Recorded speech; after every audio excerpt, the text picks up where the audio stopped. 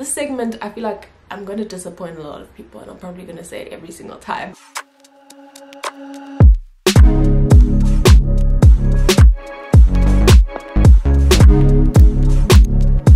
Hey everyone, and welcome back to my channel. If you're new here, thank you so much for tuning in. Please like, comment and subscribe. If you're interested in more health and nutrition related content, please keep on watching. So today we are back with another part in the segment Dietitian Debunks Diet Trends. And today I'm gonna be debunking low carb. I will also debunk keto separately, but I feel like they're quite similar, so I'll see.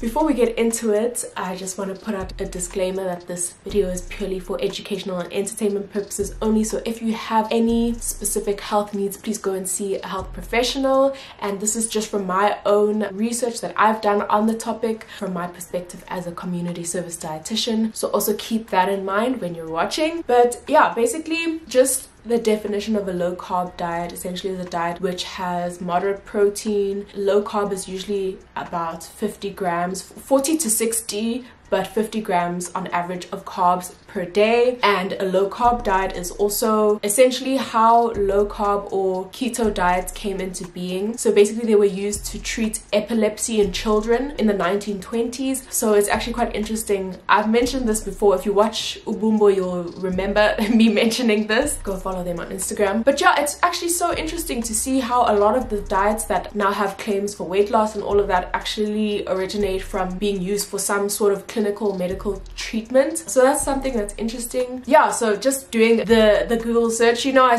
always start off with a Google search. This is what low carb diets have been said to be beneficial for: blood sugar control, blood pressure control, cholesterol lowering properties, weight loss, which is one of the main ones and the main reasons why people go low carb, and also appetite control. Okay, so I'm just gonna go right ahead and tackle all of them in no specific order. Let's get right into it. In terms of appetite control, where this comes from is because when you go low carb, you end up having a majority of your total energy from your diet coming from protein and from fats. And protein, when you have a higher protein diet, protein actually is a lot more satisfying or satiating, so you get full a lot quicker when eating something that has quite a bit of protein in it.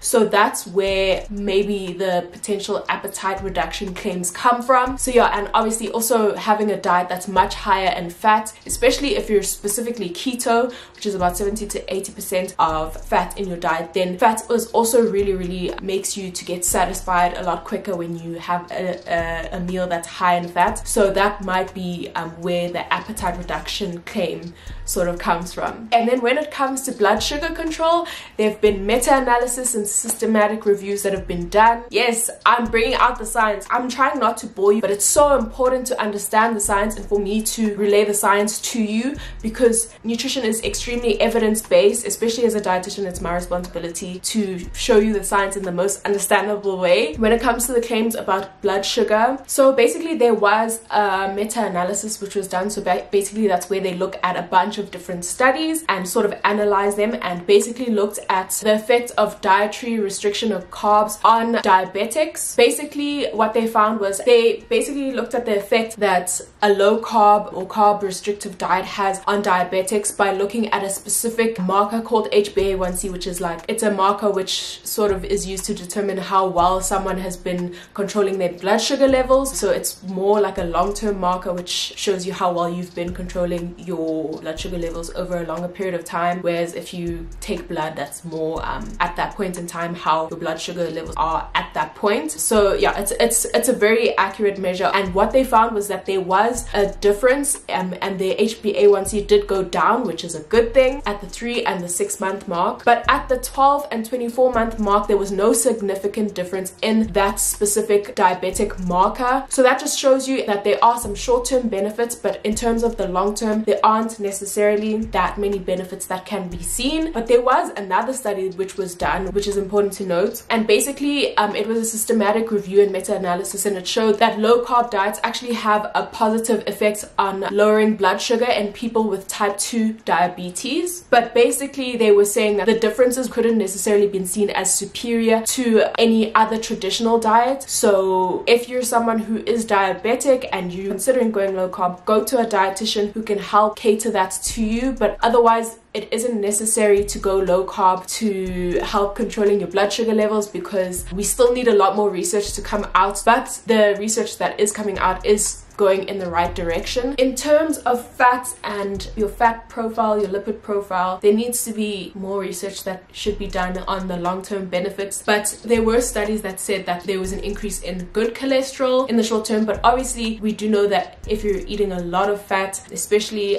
your harder and saturated fats, it increases your risk of developing heart diseases in the future. That's why we need more research done on the long-term effects that a low carb diet will have on your fat or lipid profile. The studies in terms of cholesterol and the benefits for cholesterol are very much short term, and obviously we know health is a life thing. You want to be healthy for life, so we need more research on the long-term benefits that a low carb diet has on your cholesterol and fat or lipid profile to actually fully back those claims. So the next claim is weight loss. So basically, before I go into the weight loss claim, I just want to explain the science behind what happens in your body when you go low carb, because I think that that's very important to understand why weight loss actually happens when you go low carb. So basically, your body's main energy source is carbs, right?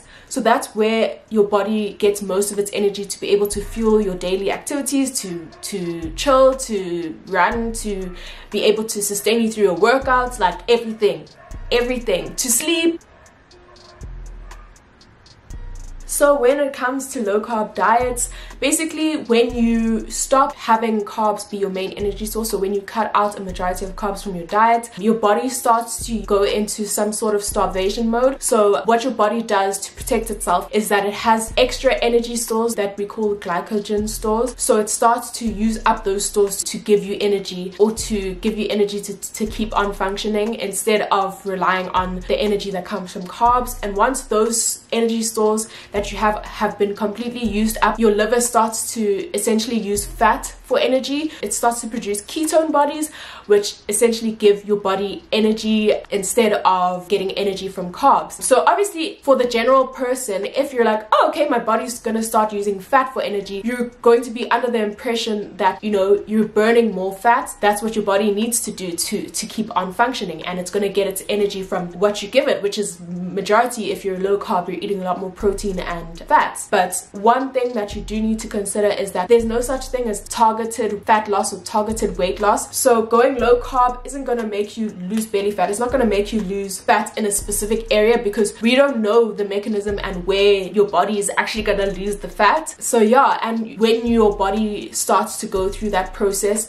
of creating ketone bodies, which is ketogenesis, it does actually lead to loss of also lean body mass. So when you're losing weight because you're losing muscle mass, and you're losing weight because you're losing water weight, because that process of using up your glycogen or your energy source and switching to using ketone bodies or energy actually takes up a lot of water to actually fuel. You're gonna lose a lot of water weight when you go, or when you start going low carb, which is completely understandable. So yeah, that's why when you go low carb, you can't necessarily, so you don't know if the weight loss is because of water weight or lean body mass loss. And when we speak about low carb diets and, you know, them you feeling more satisfied and satiated, also because you're cutting out one of your body's main energy sources. And most of us, a majority of our meals have starches, so if you're cutting out most of those starches, you're going to go into calorie deficits. So that's also may contribute to initial weight loss. Also, when it comes to weight loss, remember, weight loss isn't as like straightforward or linear as we actually think it is. There's so much that goes behind how it happens and all of those different mechanisms. It's very scientific. Basically, there is research that has spoken about some short-term weight loss when it comes to low carb diets, but none of it was none of the research showed that they were able to actually sustain and maintain long-term weight loss. So it is again a quick fix. Let's talk side effects. So if you're gonna go low carb, it's very likely that you'll end up experiencing something called keto flu. So keto flu is essentially you experiencing stomach upsets, confusion and basically feeling hangry and not being able to concentrate well, because your brain uses glucose for energy, and glucose is what is found in carbs. So when you cut a majority of that out and your body or your brain starts using ketone bodies, initially it only provides 70 to 80% of the energy that your brain needs to actually function. So that will significantly impact your concentration and essentially lead to something that is also called brain fog, which is basically an umbrella term for all of that confusion and lack of concentration and all of that. Also, constipation is a big side effect. Constipation is because carbs are so important because they have a lot of fiber, and we get a majority of our fiber from carbs that we eat. So when you're cutting out carbs, you're not having that fiber that your body needs to keep things going, keep things moving out of the body. Yeah, constipation is a massive side effect, and for some people that might be something that happens initially and wears off. Yeah, fiber is very important. It's important for your gut. It feeds your gut, essentially it feeds your gut bacteria, and it helps with bowel movements so that you can actually go to the bathroom. Fiber is very important. Some of the side effects also include having bad breath, which is an interesting one. If your partner starts complaining, you know why. It's that low carb diet. Remember that carbs also have a lot of vitamins and minerals which are really good for your health. So by cutting out carbs, you may have the potential for being at risk of getting certain vitamin and mineral deficiencies, or as we call them, micronutrient deficiencies. So just be mindful of that. And some people feel like they don't have as much energy initially when they go low carb, which is understandable because again, that's your body. Carbs are your body's main source of energy, so if you're gonna cut them out, woo, yeah, you're gonna experience some fatigue. Yeah, so essentially now let's look at the pros and cons of a low carb diet. Some people, when they go low carb, they end up eating a lot more plant-based proteins. They end up incorporating a lot more fruits and vegetables into their diet, so that's a benefit. And obviously when you're eating like that, that's going to reduce your risk of developing certain heart diseases. And obviously another pro is weight loss, but it's initial weight loss. It doesn't necessarily lead to sustained weight loss, because if you switch back to the traditional diet that you were on previously, because low carb diets are so difficult to maintain, then you gain all the weight back, because remember, a lot of that weight was actually water and loss of lean body mass or muscle mass. So yeah, that's something to also consider. Also remember that it leads to constipation. You know, fiber is so important for your gut health, and when you're not having enough fiber, that could also increase your risk of getting certain GI cancers. And also people who go like low carb, it's usually high fat and moderate protein. So the high fat especially may lead to increased intake of more saturated fats, which if you have more saturated and trans fats, which are your harder fats, that can increase your bad cholesterol or LDL cholesterol. That can have an impact on your heart health and increase cardiovascular or heart disease risk. But eating healthy shouldn't be something that's difficult and that isn't doable and that isn't sustainable. So always remember, if you're going to choose a diet, ask yourself, is it something that you can do in the long run, and is that you can do and still enjoy life and still socialize and go out and have dinner with friends. And if that's it, if a low carb diet works for you, that's also fine. Please do what works for you. But yeah, there's no need for you to now change, if you're someone who eats carbs, to change to a low carb diet. The majority of people's plates is filled with starch and filled with meat, and then the veg is like this small. If we think of just the general South African diet, we do eat a lot more carbs than we should be, but we shouldn't be cutting them out completely. You could just change the types of carbs you're having and maybe reduce them slightly, and also include carbs that have more fiber, because then that also can really help for not only for all of the health benefits of fiber, but also for the potential of weight loss as well. I think that all food groups have value and they all benefit your body and are all there for a reason. So it's so important to not cut out any sort of food group completely. Carbs don't just have carbs, you know, like all of our different food groups have other health benefits in terms of vitamins and minerals, but also carbs have about 2 to 3 grams of protein per serving, and plant-based protein are also rich in carbs and fiber. Going low carb, to be honest, is a quick fix to weight loss. It's not something that is super sustainable in the long term, even though there are some people who can, and if you are one of those people who can sustain it and it works for you, that's also fine.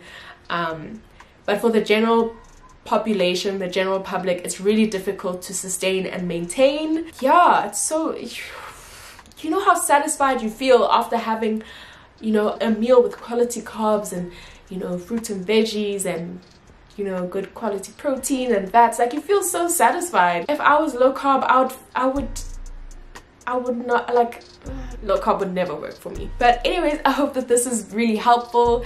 I hope that I was able to debunk this diet trend, and if you're someone who's considering going low carb, do your research. If you're able to read the more scientific studies from research platforms like PubMed and that, rather do that. But I'll link some of the articles that I mentioned in this video down below, so you can go and read them if you're interested. Otherwise, I hope you really enjoyed this video. Please like, comment and subscribe, and remember, we're on the road to 2K. I really hope that by the time this video launches we'll be on 3K, because I'm literally bulk shooting. I'm probably gonna say road to 2K for like 2 months. I hope you really enjoyed this video, and I'll see you in the next one.